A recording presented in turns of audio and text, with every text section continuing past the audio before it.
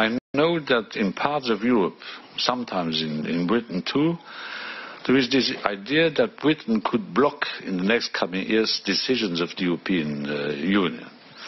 We had heard voices coming from Britain that Britain wants to be a very difficult partner of the others. That's nothing new. The other point is that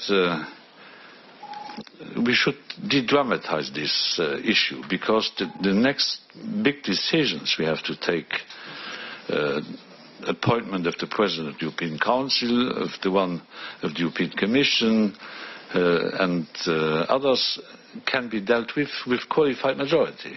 Even trade treaties have to be dealt with and can be dealt with and must be dealt with, if necessary, by qualified majority voting. So the possibilities for Britain to block decisions are very, very limited.